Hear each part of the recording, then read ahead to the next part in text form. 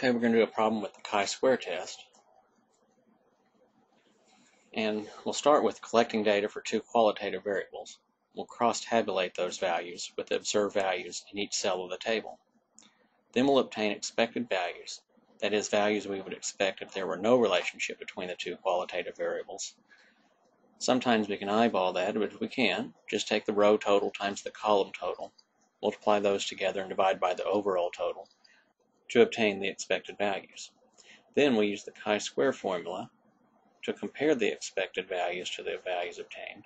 Of course, we'll compare that to a critical value. Bottom line is if those observed values are close to what we would expect if there were no relationship, then the null hypothesis, that is, that there is no relationship, is plausible. If the difference between observed values and the values we would expect if there were no relationship, that's a large difference, then we'll reject HO and conclude that the two qualitative variables are related.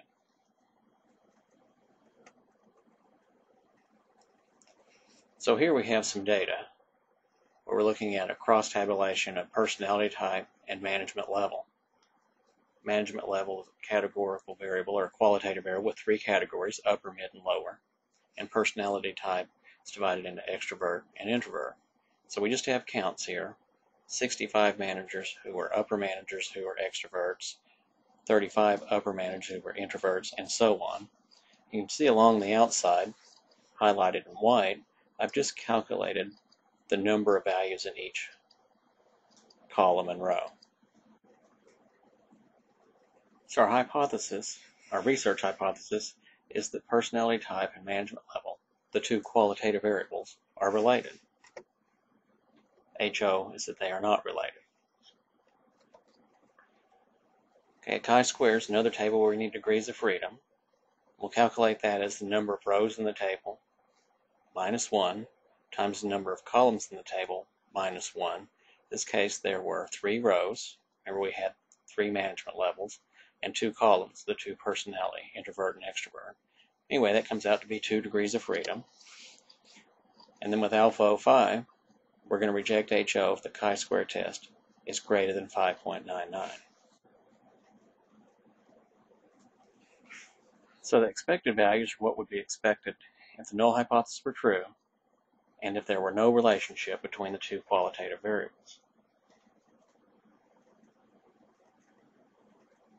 So, remember we had in the shaded white the totals for each column and row.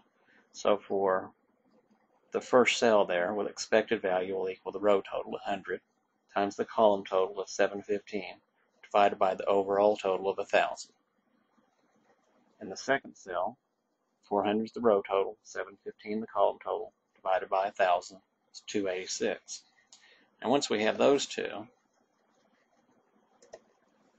the rest of them we can just get by subtraction and addition. In other words, if we had 71.5 upper managers, and we knew there were a total of 100, then that only leaves 28.5.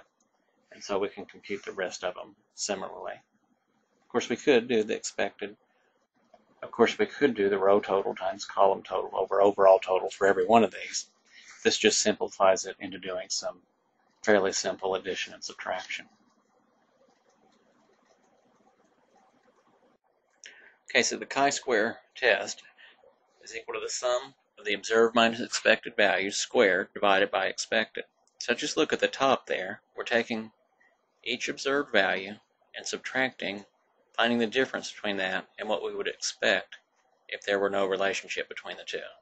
If those are close to one another, then we think there isn't a relationship. If they're far apart, then we will think that there is a relationship between the two qualitative variables.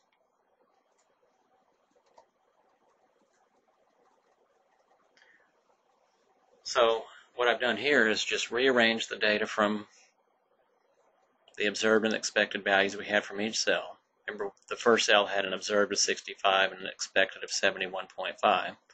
The next cell had 35 and an expected of 28.5, and so on. Then I take for each one, observed minus expected.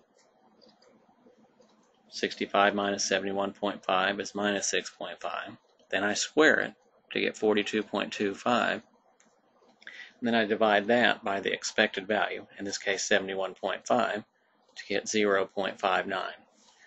I do that for each cell, and then I sum them up to get a chi-square test of 35.7. If you watch me do this in class, I'll probably do this with each one of these values within each cell of the table. Then just circle the 0.59, then 1.48, and so on, and add them up. Really doesn't make out any difference how you do it, as long as you follow the observed minus expected squared divided by expected for each cell, and then add them up.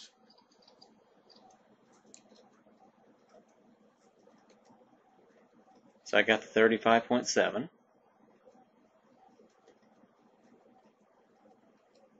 Which is greater than 5.99. I reject HO, conclude there is a relationship between the two qualitative variables. And that's it for the chi-square.